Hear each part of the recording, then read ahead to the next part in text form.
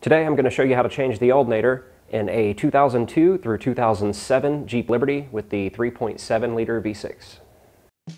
How to wire, to video, How to make your own, how to make your own hardtop cart, how to change the oil, how to fix taillight problems, how to install, how to do a complete tune-up. I'm going to show you how to do that. So here we are under the hood of the Jeep, and the first thing that I like to do is remove the charging wire. You can unhook the battery and everything if you like, but I just prefer unhooking the charging wire over here so I don't have to mess with resetting everything in the vehicle. I'm going to pop this little cap off here.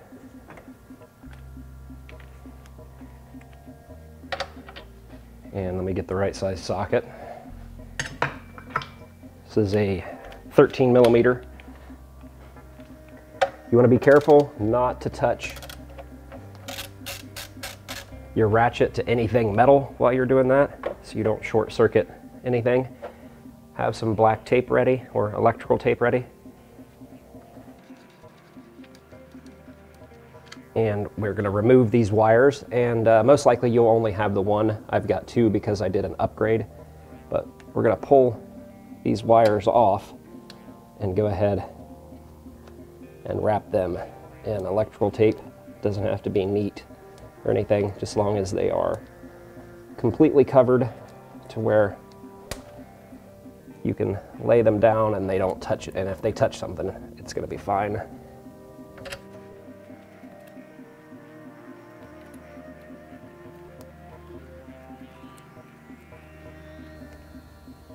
And just don't be stingy with the electrical tape, because if you're not going to unhook your battery like I'm doing, you want this to be able to just go wherever it wants and not have to worry about it touching and shorting out anything. Now we're going to move on to the next step of removing the serpentine belt, and you should have a sticker down here that shows your belt routing, so you have a reference for how the belt goes back on. If you don't have this, so I guess that's kind of an important thing to make sure and look that you have this belt routing sticker. And if you don't, take out your phone or something and try to take a picture of how everything is set up. Next, we're going to go down here to our idler pulley or tensioner pulley, and I'm going to extend my ratchet. If you have a long ratchet or a breaker bar, it makes it easier. You're going to put it on this bolt here, which is a 15 millimeter, and you're going to basically try to tighten it. And what that's going to do is relieve tension off of your belt. As you can see here, you can actually kind of pull this off of just the alternator and let it go. If you're really afraid of getting your belt routing wrong, you can always put like a piece of tape holding the belt in place. Once you have that free, you're going to have 3 bolts, 2 which are 15 millimeter, one right here. We'll go ahead and take it off. And if your alternator is original like mine, the bolts can be kind of hard to get off of there. There's one of the 15s.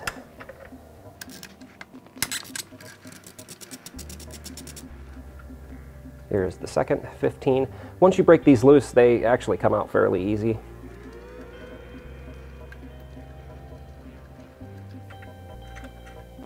You need to kind of keep track of where these bolts are coming from, because you can see they are different lengths. Our next bolt is a 13 millimeter.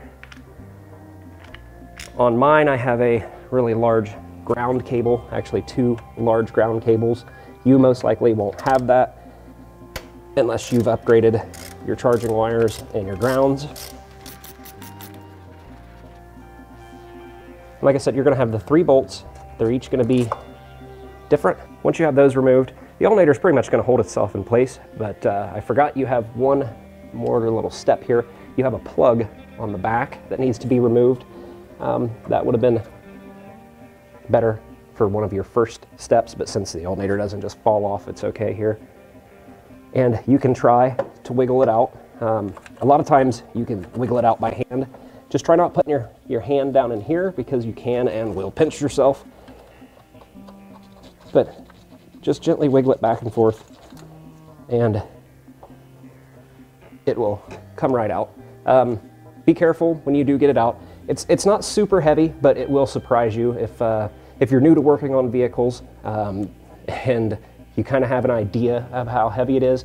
Well, it's going to be about twice as heavy as you think it is if you're new to working on vehicles. If you've done this before, you know how much an alternator weighs. It's not substantially heavy, but it is heavier than it looks.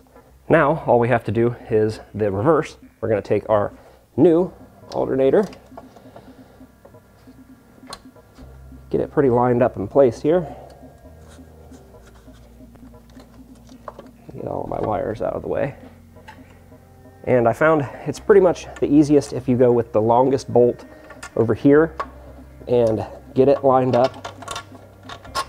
And once you have it lined up, that pretty much gets you almost set for everything else. These aren't all that hard to line up.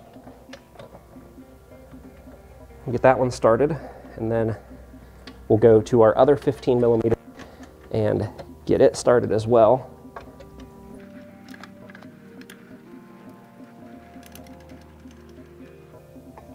And then we'll go ahead and start our 13mm. I got to get all of my ground wires back together here. And again, like I said, you may not have these ground wires unless you've done some upgrades like I have.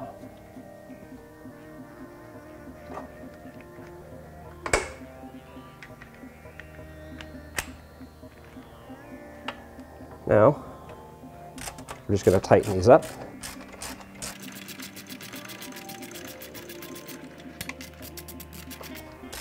I want to get them all ran in and kind of snug before I go and tighten all of them down completely.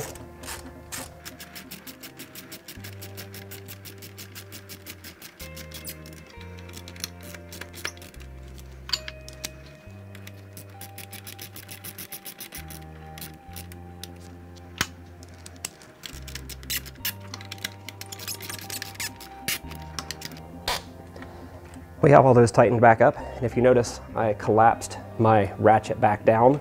When I took it off, I had it out like this, so I had maximum leverage to remove the bolts. But when I put them back in, I collapsed it down to this.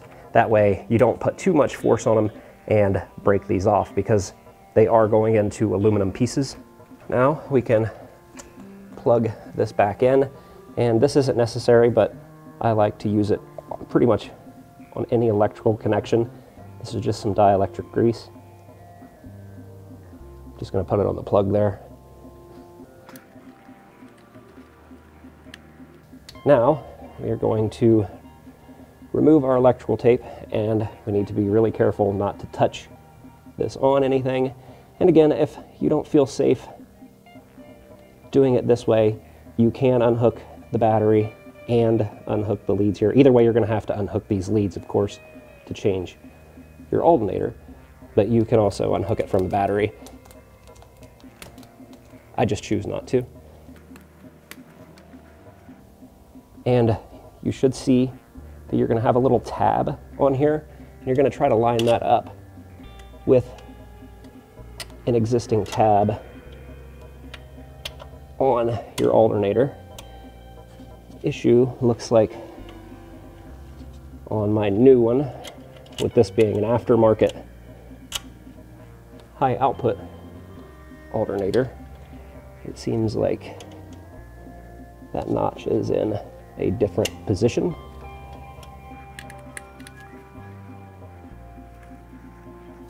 Yeah, it is. It's a slightly different position, but it is achievable here. And I'm going to take my other wire. At this point, if you don't have a secondary charge wire, if you haven't upgraded, like I've said multiple times, this step won't apply to you.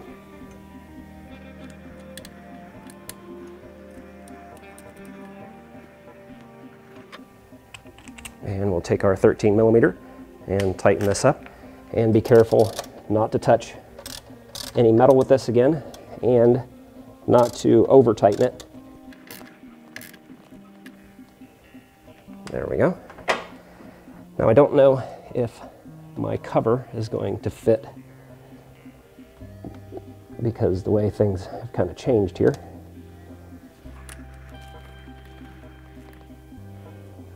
Yeah, it kind of does, but that's not the important thing. Now, here's where your belt routing sticker comes in, or if you didn't have one, like I said, you should have taken a picture. Luckily, the belt hasn't really moved all that much. Actually, it's still on all of the pulleys. We're going to take our 15mm again, get it down here on the tensioner, get our belt lined up with all of the pulleys.